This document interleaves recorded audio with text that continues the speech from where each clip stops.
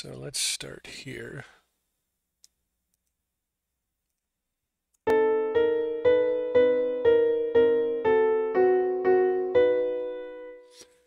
Alrighty. Ladies and gentlemen, welcome to a recap of Composing in Multiple Dimensions, Part 18, Streams. In today's episode, we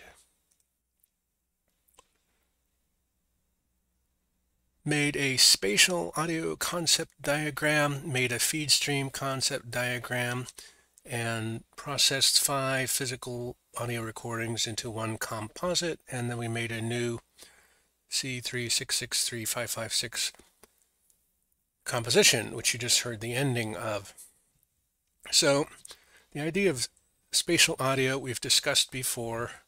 We just made a quick rough and dirty drawing to share with someone that was interested in it.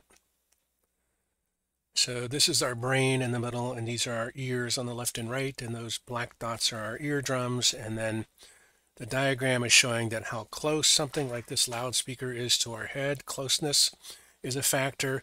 The direct line to the left ear and then a shadowed line to the right ear is the shadowedness of a sound. And then here's a helicopter coming down on us from overhead, or here we see the sound waves coming down on top of our ears. Going through the folds of our ears is refraction. So those 3 factors, closeness, shadowedness, and refraction, tend to combine and do what's called a head-related transfer function, HRTF. And the point being that just as in real life, like hearing a helicopter, the physical sound gets refracted and closed and shadowed, and our brain has calibrated itself over time to say, hey, look up. You can take a pure sound and run it through a digital editor and process it so you get shadow, closeness, and refraction. And that's what we did. We had taken the time and trouble to record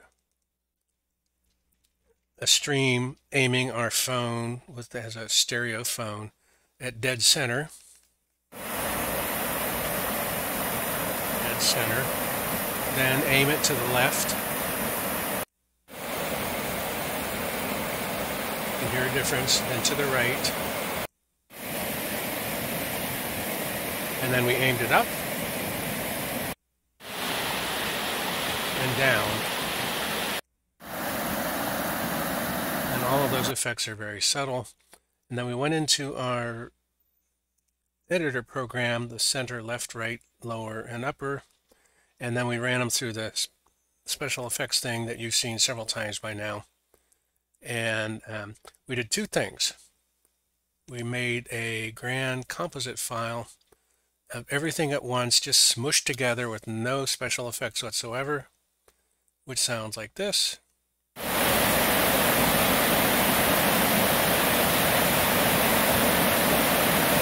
Which sounds like it's kind of in the middle of our head.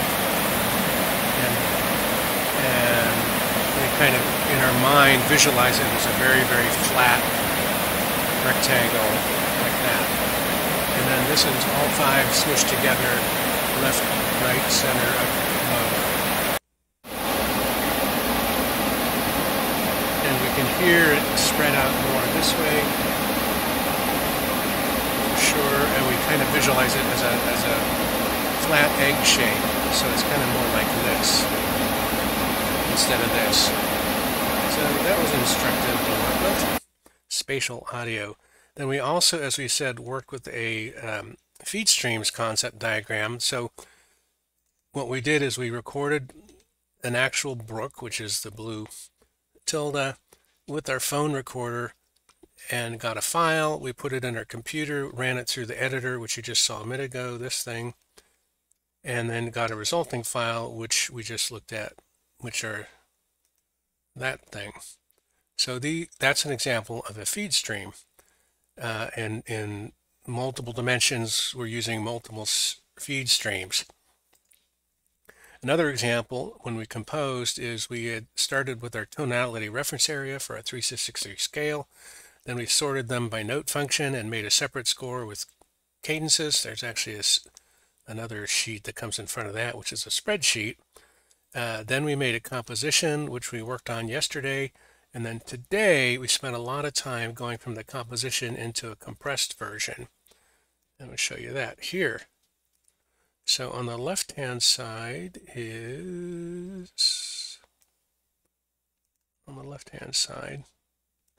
the original composition. On the right-hand side is a compressed version. So the original is kind of like this.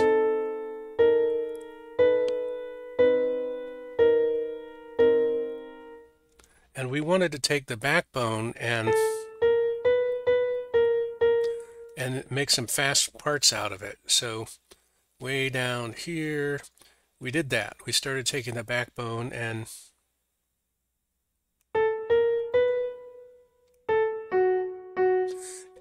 then so we also resequenced a bit. So now we got a really fast part. Instead of da da da, now we got da da da da da da. And we also kicked it up an octave in several places where it says +12, which, as you remember, was one of our goals, was to extend the range. So we did extend it an octave. So what we're going to do is play the new updated compress version of this C33663-556 composition, and that'll bring us home. And here we go.